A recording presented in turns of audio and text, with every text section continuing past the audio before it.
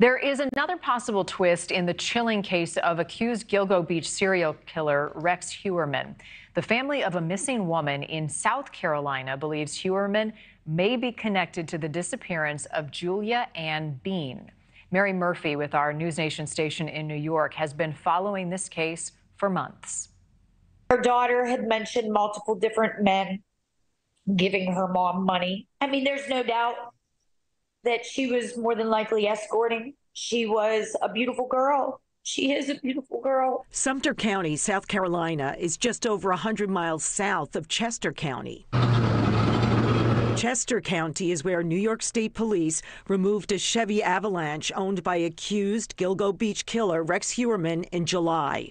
The Chester County Sheriff's Office was requested by the Gilgo Beach Task Force to assist in gathering evidence. Now Sumter County investigators have received a visit from Heidi Kovis, a woman who recently told the daughter of missing Julia Ann Bean to Google a photo of Rex Heuermann. She knew him right away.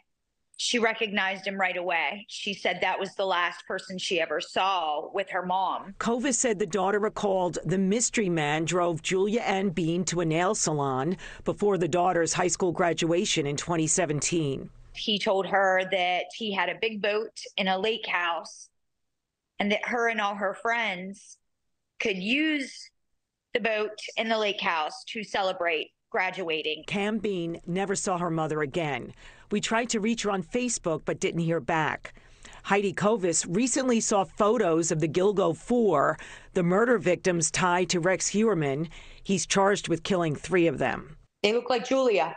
They look just like Julia. The blonde hair, the green eyes, the petite. When Pix 11 News searched for information about escorts in Sumter County, we found one site called Sex Girls in Sumter. When we reached out to the sheriff's office about Heidi Kovis' story, investigator Scott Bonner confirmed he met her Sunday. Quote, "She gave me the information and we'll follow up on it. We're looking into everything that she provided." She just walked out of her house. She didn't take her phone. She didn't take her purse. She didn't take her drugs. She always had her drugs.